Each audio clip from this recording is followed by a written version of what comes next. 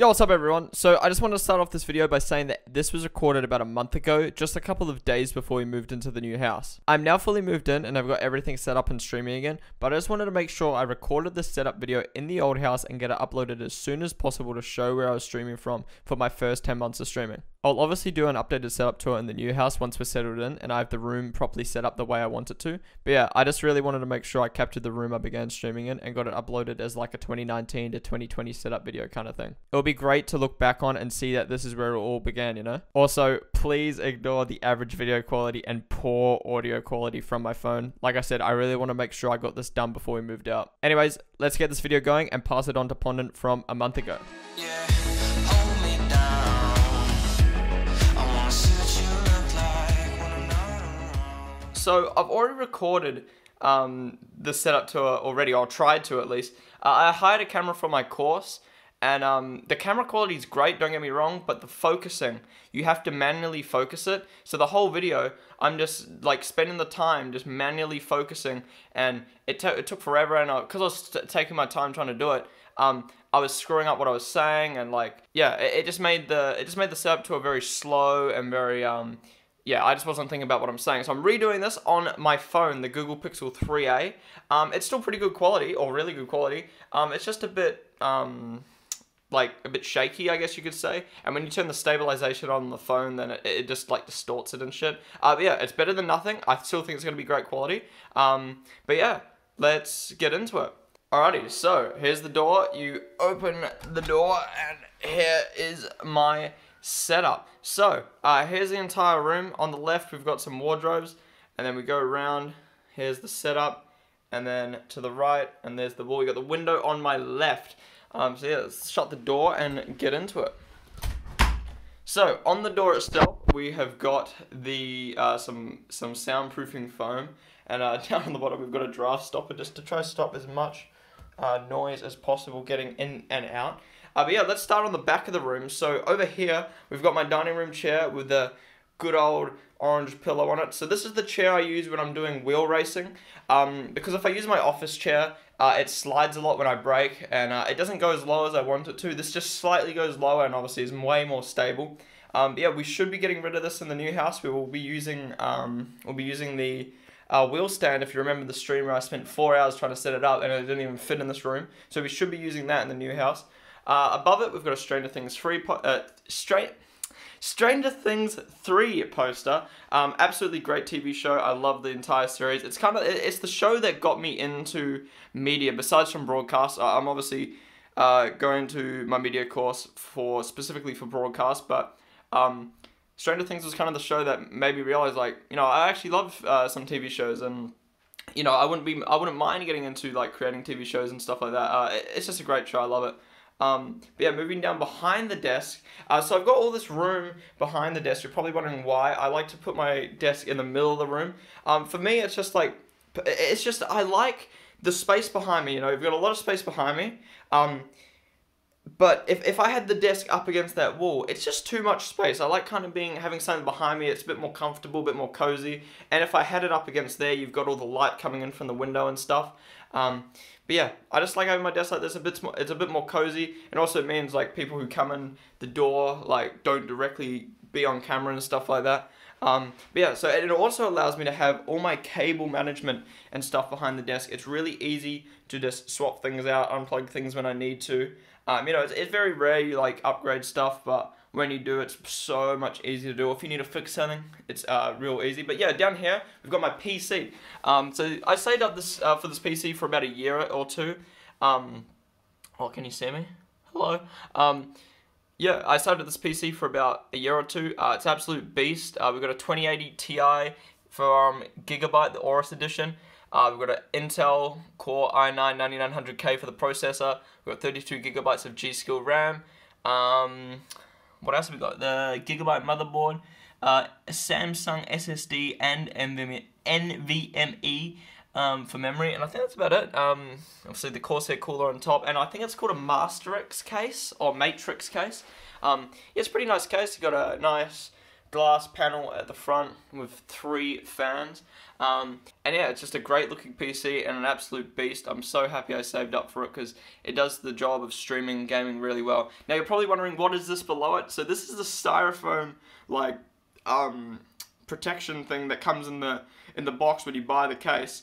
And I decided to keep that there underneath the case so it's off of the carpet. As you can see, like, the vents where the air comes in are actually really clean. My old PC used to be filled with dust and carpet. So yeah, this actually works, keeping it off the ground. So I really recommend you get something like that because it really does keep your PC clean. Like, I haven't cleaned this in about a year and I can't see any dust in it at all. Yeah, it's great. Yeah, moving on to the desk itself. Now, actually, let's go to the shelf first. So yeah, this shelf is kind of a new addition to the stream. I think I added it to the room a few months ago. As you can see, it's a very, very big wall. And obviously, on stream, it kind of looked like a isolation chamber or like a jail cell. It didn't really look that great. At first, I thought I liked it plain because it's like clean and sleek. But once we added the shelves, I can't go back. I can't believe how much of a difference it makes to the feel of the stream. But yeah, on the top shelf, we've got the Call of Duty shelf. We've got Call of Duty Black Ops 2, the game. This box itself, actually, first ever video game I bought, pre-ordered first ever video game I bought with my own money. It's kind of what started my gaming journey, so I absolutely love that. That box. Here we've got the Call of Duty Ghost pre-order box. I actually bought this off eBay for like $8. Just to have the collector's item. Call of Duty Ghost was a pretty good game, but yeah, when I saw that on eBay for like $8, I was like, may as well buy that because, you know, it's got all the collector's items inside. And then we've got the pop vinyls.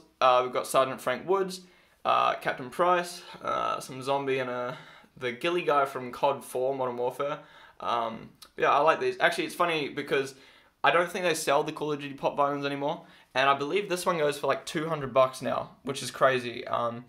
You know, I don't collect pop vinyls, but, you know, as I'll show down here, the Post Malone one on the next shelf, one day I found him in EB Games, and he's really rare. They weren't selling him anymore, and I found him, and I was like, I love Post Malone, I'm buying that. Went home, searched up the price, selling for like double the price, and I was like, damn, I wonder how much the rest of my pop vinyls sell for.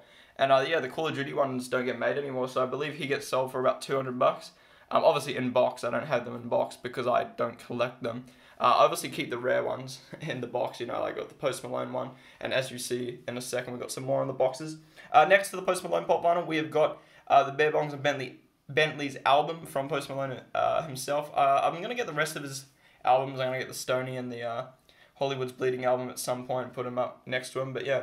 Actually, for anyone wondering, my helmet design for AFR League, the league I'm running for F1 2020, is based off of this album design. So yeah, it's really cool to have on stream. Next to it, we've just got some 4 random energy drink cans. I actually bought these 2 before I even got into motorsport at all. So yeah, this is Lewis Hamilton's Monster Energy can and Valentino Rossi's Monster can as well. I don't know why I have these there. I just think it looks cool, and I mean, I guess these 2 kind of suit the racing theme for my stream and stuff like that, and then the next to it is some Rockstar energy drinks with some cool design on it. I don't know, it just looks good, I reckon. And then on the bottom shelf, we've got the Stranger Things pop vinyl collection, like as I was saying before, Stranger Things, fantastic show. So we've obviously got Eleven, Mike, Dustin, Hopper, Steve, Will, what's his name? Lucas, Billy, and the Demogorgon. I actually really like this one, the way they designed him. And then back here we've got the 2 rare ones. We've got the gold Demogorgon, the 2019 Summer Convention Limited Edition. And then back here we've got Mr. Clark, the 2017 Summer Convention exclusive. Yeah, for anyone who doesn't know much about pop vinyls, these aren't worth more than these. It's just they come out for a limited amount of time, so obviously not as many get made. But yeah, like I said, I'm not a pop vinyl collector, but if there's a video game or a show that I like, I will buy them. But yeah, moving on now to the rest of the setup, or what you guys have probably been waiting for, the setup itself. Here's a full view of it. Now we'll go through it one by one, but yeah, starting over here with my wheel stand. Oh my god, the lens on the phone is so like zoomed in; it's so hard to get in shot. Anyways, here is my wheel and wheel stand. So we've got the Logitech G29 wheel and pedals on a next level racing wheel stand. We just recently bought these wheels to go on the stand, so it's much more easier to move around. But yeah, all I need to do is I just need to wheel it over underneath my desk and put the USB cable in the computer and the power cable in the back of the power adapter. But yeah, maybe one day I'll upgrade the wheel. A lot of people are saying I should because of the amount of racing games I play and because of the stream. But yeah, I'm happy with this for now. Now, when we move house, like I was saying with the dining room chair, we should be upgrading to the proper Challenger seat. I'm sure we've got room, and I'm fairly sure I'm going to set it up. I just went and looked at the house the other day, and the setup room's pretty big. It's smaller than this room, but the way it's set out can work well. Having it up against the wall. You'll see in the next video. Anyways, moving on to the headset, I've got a HyperX Cloud Flight. I just recently upgraded from the Logitech G533. Yeah, the HyperX is a great headset. It's not anything fantastic, but it's very, very comfortable, great sounding quality. Yeah, I mean, you can't go wrong with it, really. I mean, it's nothing like perfect. I'm not like, oh my god, this is fantastic, but it's a great headset, and I highly recommend it if you're looking for something wireless. And then going up on each corner of my desk, I've got a newer light stand. It's just but these were $20 or $10 each, I believe, off of Amazon, and these are fantastic. These light up, so this one's used as kind of like the fill light to fill the shadows that are caused from the key light over here. So this is the main light that goes on my face. This light fills the shadows on my face and also puts light onto the bookshelf, because if I had that off, the bookshelf's just dark. Now, if you're new to streaming or you want to know what's next to upgrade, if you don't have lights, buy them. They're cheap and they make such a difference. If you pay $200 for a webcam or $100 or whatever for a webcam, just buy a $20 light or two, because it makes such a big difference to the stream. Yeah, and they come with these stands as well, and they're fantastic. You adjust the brightness and you plug them straight into your computer. But yeah, I was mentioning with the cables before, I forgot to mention with the cables before, that they are a bit messy right now, but that's kind of because I was like, oh, we're moving soon, I'll just do it properly when we move. But for the most part, they're pretty good. But yeah, coming back over to the desk now, we've got my Logitech G303 mouse. Now, when I was playing CS competitively, I used to buy pretty much any new mouse that came out that looked like I'd be interested in, and I'd try it out. For me, trying out mice was fun, and I'd just buy them, try them out, and resell them for, you know, $10 or $20 cheaper than what I bought them for, because I just wanted to find the perfect mouse. And once I came across the Logitech G303, it's just the perfect mouse for me. I don't know why, it's just, I love it so much. Now, I used to have one that was power corded or modded with a power cord and proper mouse feet. But unfortunately that broke, so I had to buy another one, which I haven't got around to paracording and putting new mouse feet on yet, so I'll do that when we move into the new house. But yeah, I got the mouse on the SteelSeries QCK, on the QCK Plus, or the QCK Large. Love this mouse pad. I've not really changed forever with this mouse pad. I've tried a few others, but this is one that's just feels great for me. We've got the mouse connected to a Zowie-made mouse bungee. For anyone who doesn't know, it just keeps your mouse from snagging on the back of the desk. It's good for when you're playing first-person shooters. Now my monitor is a BenQ XL2546, 240 Hz monitor. Yeah, if you've got a 144 Hz monitor, if you've got a 60 Hz monitor, I highly recommend upgrading to 144 Hz, but from 144 to 240, it's very minimal difference. I have to say, like, you know, I play competitively, and I barely notice the difference. I don't know if it's worth the money, but yeah, I got a 240 Hz monitor. It does the job, or it does more than what I want it to do. It's fantastic. And then on the left, we've got my second monitor, which is just a Dell 19-inch monitor from my dad's work. It's actually a really good monitor for color. So yeah, I pretty much just, I'll show you how I've got this monitor set up. On the left-hand side, we have got my Steam friends list, just so I can see what my friends are up to and invite people easily. And then in between, we've got Discord, so obviously when I'm chatting, I can see who I'm talking to. And then we've got Streamlabs. Now, I really need to get a third monitor, because as you can see, the alert section is very small. I can only see 3 followers at once, and if someone subscribes like Quinto has here, it kind of takes up the whole alert box, so I can only see a few at a time. And as for the chat, I can only see about 10 messages at once. So if the chat's moving quickly or someone types a long paragraph in chat, I tend to miss it. So I really want to get another monitor just for chat and alerts, and then this section of Streamlabs can just be for the preview. But yeah, that's how I've got it all set up. But yeah, let's move on to the keyboard. So this is my sexy keyboard. It's the Ducky 1-2 Mini Pure White. Absolutely love this keyboard. I've got the MX silver switches. Yeah, they're a faster switch than usual. I used to use browns, but I decided to upgrade to the silver. I just felt like it would be better, and it is for me. But yeah, absolutely great keyboard. Next to it, we've got the Elgato Stream Deck. I just recently purchased this. I'm gonna admit, I don't use this that much. I've only got 2 folders. I've got one that has all the world timers, which I still haven't even set up. And then I've got my streaming folder. Let's see if we can focus on this. So yeah, so we've got a scenes folder, which obviously has all my scenes. We've got a Spotify folder for my Spotify. We've got an advert folder just so I can easily run ads at different times. We've got up here, we've got the amount of viewers who are watching the stream. We've got open clips, so they'll open my most recently clipped clip. We've then got the clip button itself. Stream marker, which means it will add a marker to the stream for later if I want to get like a video or something. Then we've got speaker mute, microphone mute, mute alerts, and skip alert. I don't really use any of those. To be honest, all I use this for is the clip and the marker, and it's really helped me like keep track of what I need for YouTube and stuff. So it's been great, but maybe I'll properly set it up one day. But yeah, moving up, we've got my webcam, the Logitech Brio 4K. I don't use it for 4K, obviously, but it's a fantastic webcam. It's quite dusty because I guess it's the highest thing in the room, and I don't need to clean it. But yeah, I've got this on like a cheap Amazon tripod. Not tripod, stand. And yeah, like I said, this webcam needs a lot of light, especially. But yeah, get those lights and it makes such a big difference. Moving down over to my microphone. Actually, we'll go back here first. So this is the Focusrite Scarlett Solo. Now this is the interface that powers the microphone and sends the audio to the computer. That runs an XLR cable was ran to it around the back of the computer up to my Rode PSA microphone stand, which is connected to the Audio-Technica AT2020 with a shock mount and pop filter on it.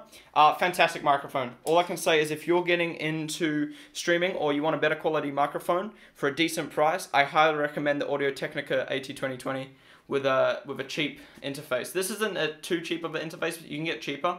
But yeah, it's great quality. I mean, you know, you see these streamers with these big expensive Blue microphones or these Shure microphones or Rode. But honestly, this you can't tell much difference between this and like those high quality microphones because it, you know, obviously your stream gets compressed. So yeah, I highly recommend that. It's a bit dusty, but you know, we'll give it a clean soon. But yeah, that's pretty much it for the desk itself. Over here we've got just a phone stand. I just chuck my phone on there while I'm streaming, and we've got a coaster, so my drinks don't bloody, you know, have condensation everywhere. But yeah, here's my chair. This is my office chair that I use for everything apart from when I'm using the racing wheel. It's a IKEA. It's a chair from IKEA. It's called the Langefell or Langefall. It's a Swedish name, so yeah, it suits me well. It's nothing spectacular, but I know it's comfortable for me, and I've gotten used to it, so I like it. Also, ignore the carpet in this video. It's very, I mean, this is a rental house, so the carpet's kind of all messed up, but it's pretty dirty right now. I've got blue carpet, and it just looks so gross when shit gets on it, and I'm not going to bother cleaning it because we're moving soon. I'll clean it once we move out. But last but not least, my aircon. Absolute lifesaver with the heat here in Australia, or even if I want to, you know, put the heating on for when it's cold in the mornings. But yeah, that's pretty much my setup. Over here on the left, we've obviously got the window, which I've actually, if you can see, I've pretty much put black paper on the entirety of the window, because when I first moved in this house, I had terrible headaches and eye strain, and I figured it's because the curtains for this window, which we weren't allowed to replace, are so shit. They're completely shit. The light fully comes through, glare on my monitor, glare, like, light in my eyes, and it was, yeah, it was so bad. So I put black paper on it just so no light would come through. But yeah, I think that's the setup tour done. I hope you guys enjoyed it. I'll head back out the door now. Yeah, like I said, never done something like this before, so I hope you guys enjoyed it. Yeah, I really wanted to make sure I got this done to show where I've been streaming from for the last 10 months and my first 10 months of streaming. But yeah, thank you all for watching. I hope you do enjoy. Let me know in the comments, I guess, if you enjoyed it, or maybe some other ideas for YouTube videos and stuff. But yeah, it's weird pre-recording something because I'm so used to streaming. But yeah, that's it. Subscribe to the channel if you enjoyed. Check out my streams on Twitch. I stream pretty much every single day except for Mondays and Tuesdays at the moment. But yeah, thank you all for watching, and I'll see you in the next one. Goodbye.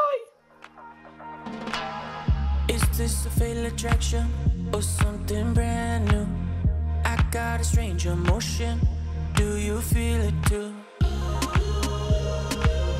Tell me what's on your mind.